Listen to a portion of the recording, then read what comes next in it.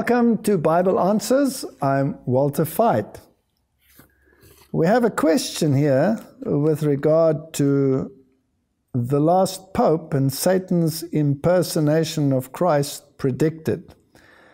And the question deals with the papacy and the predictions of Malachi that this present Pope should be the last Pope, whether that is so or whether that is not so.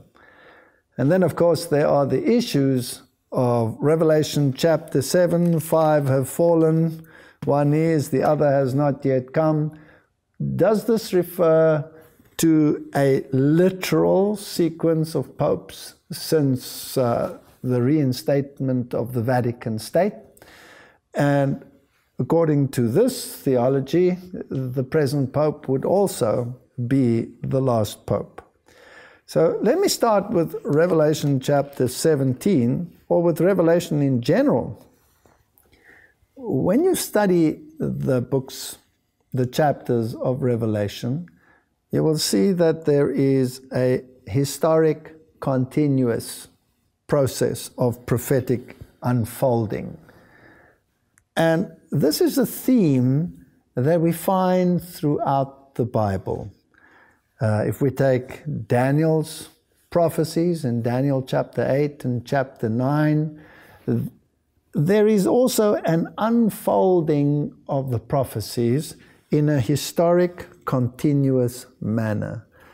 There's a tendency today to take part of those prophecies out of their historic, continuous context, and then to hurl them into the future and give them a literal interpretation at the time of the end, in an eschatological sense.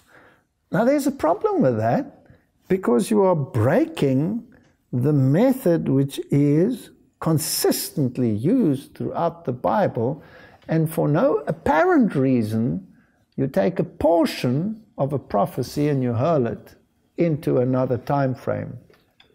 Now, if that applies to Daniel chapter 8 and 9, then it must apply to Revelation chapter 17 as well.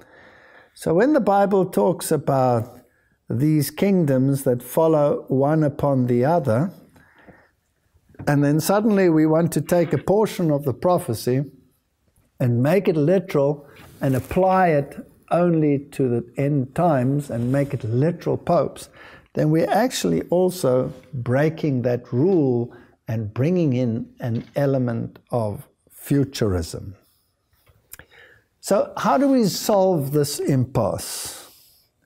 If we stick with the historic, continuous, then you have successive kingdoms coming one after the other, and in the end you have a kingdom which receives a wound, disappears, has a is stage, a is not stage, rises again. And in fact, there are a number of DVDs that you could watch. One of my own ones on this issue is A Woman Rides the Beast. And that deals with these issues. Now, is this one the last Pope? If I had to say yes, categorically yes, then I would also be dabbling in this futuristic interpretation where I've taken a portion of a prophecy and made it literal. Don't get me wrong, I would love it if this were the last Pope, and I certainly hope that those who have this interpretation are absolutely right. But what if it fails? If I am rooted in historic continuous interpretation, it wouldn't shatter my hopes, it wouldn't shatter my theological picture, and I'd be no worse off than I was before. If I ever make them literal and things don't turn out as I would hope that they should turn out, then my faith could be in trouble. So I suggest we stick to the historic continuous interpretation, and we see how it pans out. If God in His mercy allows history to continue and there are more popes to come, then it wouldn't change the picture, because we're not bound by people or particular popes at a particular time. What we are bound by then is a prophetic scenario, an event orientation. What must take place according to the Bible before the end will come? Obviously, there must be an implementation of the mark of the beast. That is a clear signal in the Bible. The beast and his mark. The beast out of the sea, the beast out of the earth. The beast out of the earth will introduce the legislation which will honor the first beast. So the Protestant world will enact and enforce, together with the old world, legislation to bring about a decided decision.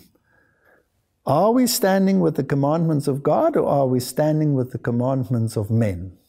Are we going to acknowledge God as our Creator and our Redeemer by keeping the Sabbath, or are we going to acknowledge the authority of the Roman Catholic Church by keeping Sunday?